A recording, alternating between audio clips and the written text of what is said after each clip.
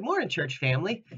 This week we are asking God to give us a fresh vision for how we can accomplish our mission in Boyceville, Glenwood City, surrounding communities, how our church can bring people to Jesus Christ, to baptize them and teach them to follow our Lord and Savior. So, the way we can do that, how can we all be involved in that and preach the gospel without words, be a witness to our friends and family and neighbors and people we work with? Today we're talking about choosing to be different.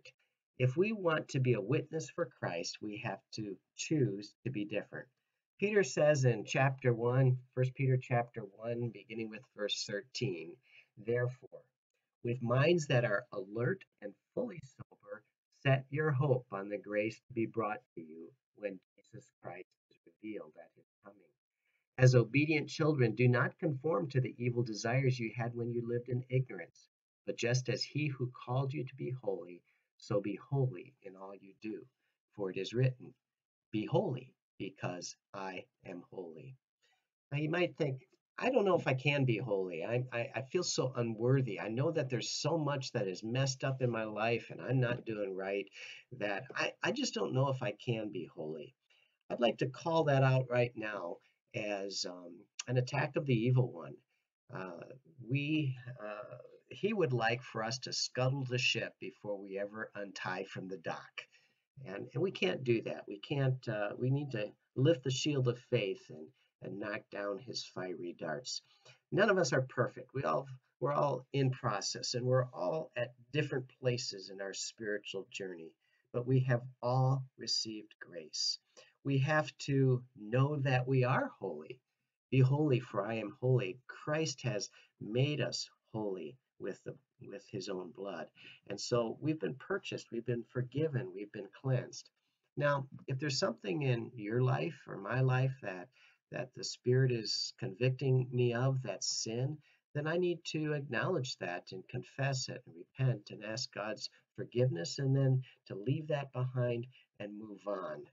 But false guilt um, and a sense of unworthiness that I don't deserve God's grace or that I'm not good enough to serve Him.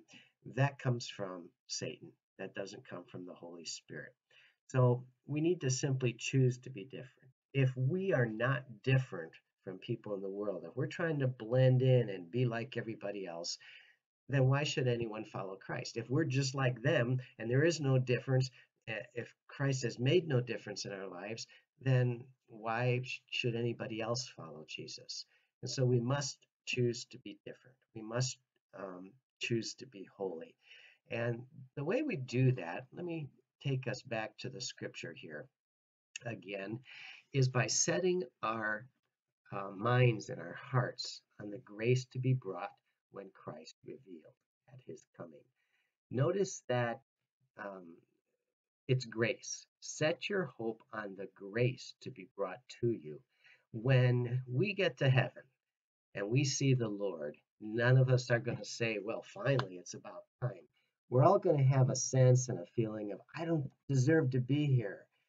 It's all grace.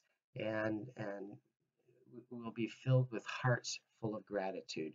So there's a difference between false guilt and genuine sense of gratitude for the grace that we have received. We have to set our minds and hearts on that grace. So will you do that today? Just choose to be different. Just choose to look forward to God's grace that will be revealed to us and live in the joy of that. And if we will do that, then our lives will be a bright candle in a dark place that will attract other people to Christ. Go get them, church.